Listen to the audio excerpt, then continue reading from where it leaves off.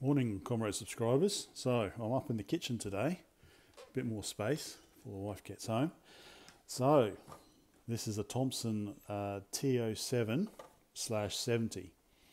So this is another first generation Thomson computer, similar to the MO5, which I've got here. We'll have a look in a minute. Different design though. So with the MO5, both released in 1984, I think.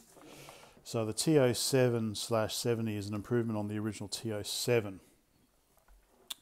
And this is the MO5. So I don't really follow why there was an MO series and a TO series. So the MO series, I believe, is micro, ordinateur, so microcomputer, whereas the TO is the télé ordinateur, like a TV computer. So you just connect it up to the TV. We've got a similar rubber keyboard. So this is a 64K machine, upgradable to 128K, I believe, whereas the MO5 I think was 48K. Something to do with, you know, competing with the Spectrum. Both have got rubber keyboards at this stage. As you can see here, actually it's quite interesting. We've got entree and then we've got entree. We don't have the little accent above the E there.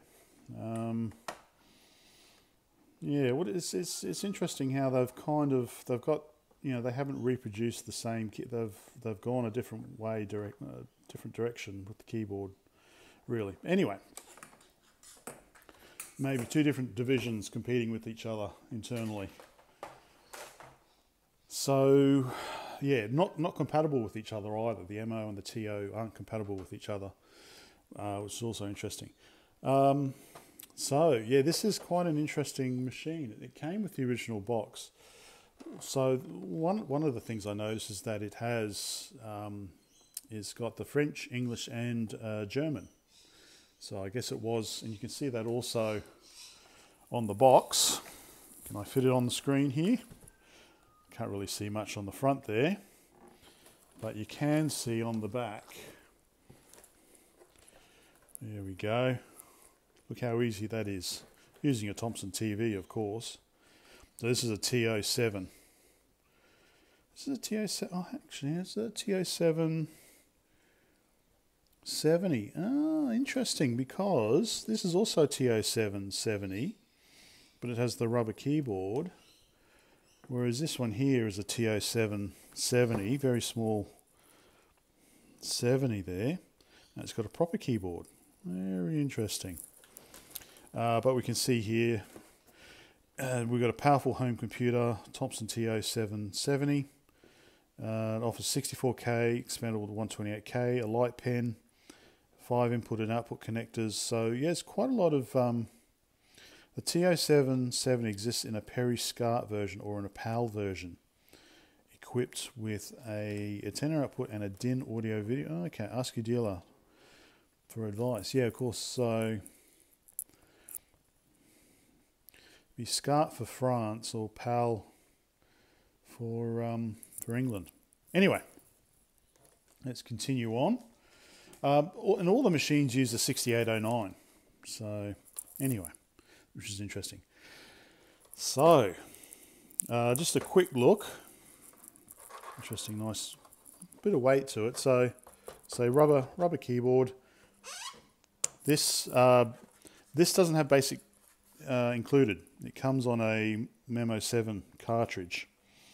So you actually need to, if you don't have this, you don't have basic or any software. So that kind of goes in here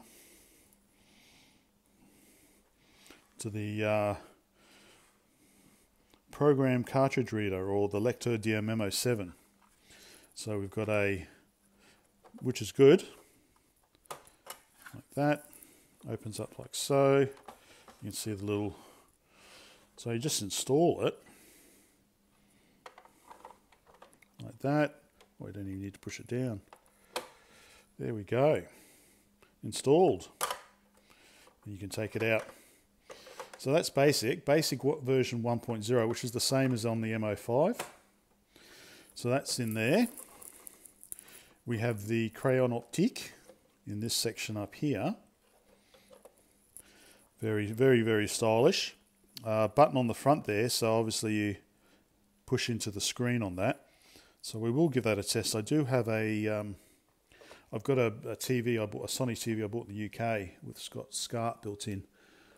And I believe it just goes in. Does it go in that way or does it go in that way? I saw a picture of it standing up. Well, it just goes in like that. So you keep it like that when it's in use. So that's pretty cool. So that's built in. Yeah, you can't pull that one out. So that's built in. So you're not likely to lose that unless someone actually has physically chopped it off. Let's see, we've got a reset button on the front. Yep, so that's about it for there. Let's have a look at the back. On the back, so we've got our built-in SCART cable and Euro power plug. So I'm not a fan of this because it's messy. I prefer to cut these off. Actually, on the MO6, which is a second generation machine, I was thinking, we'll just have a look at it quickly. Just have a look at its design.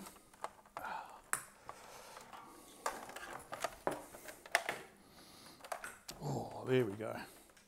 So that's the MO6.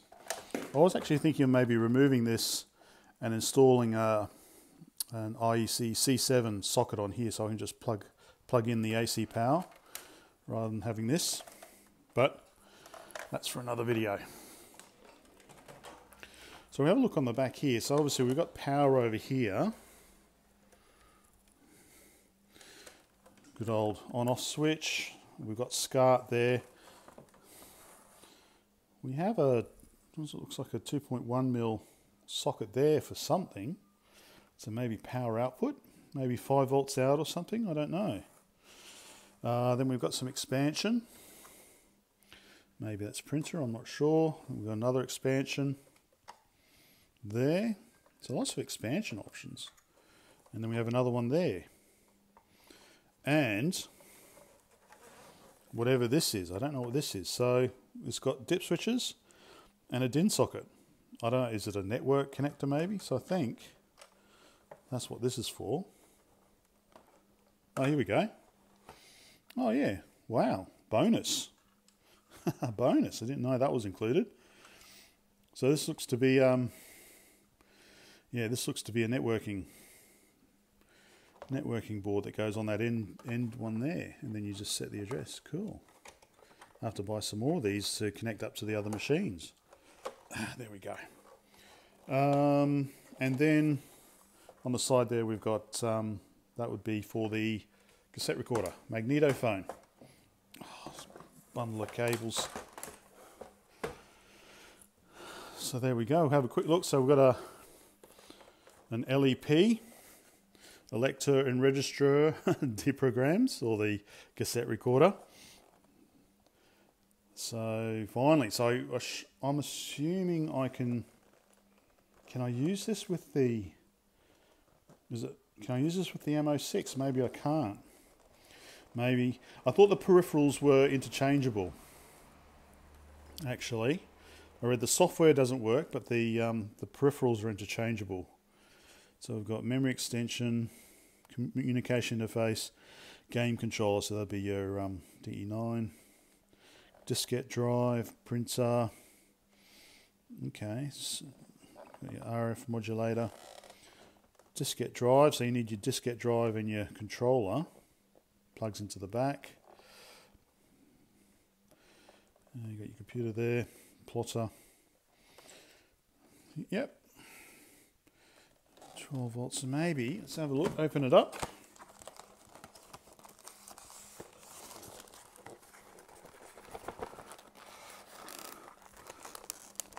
I'll be back. Blurb in English on the side of the box. So maybe I need to back out a bit. So the program reader recorder MK90-090 has been specifically designed for your microcomputer UC90-001.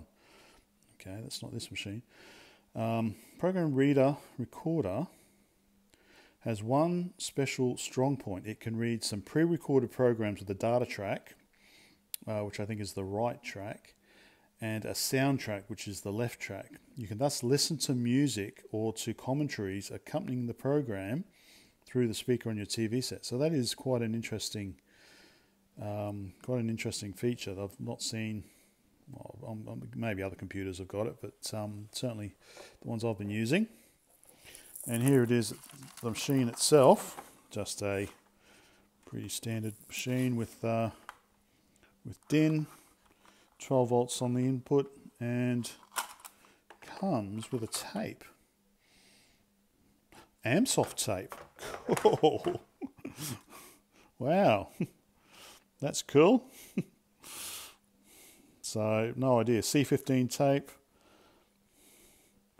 Audi 1 copy, Audi 1 and Audi 2 copy. So, that'll be the first thing I try out, I guess, once I get this up and running. So, yeah, need to obviously change the plug and give it a bit of a clean. And then we'll have we'll open it up and have a proper look. So, hopefully that was an interesting, quick intro. Bye for now.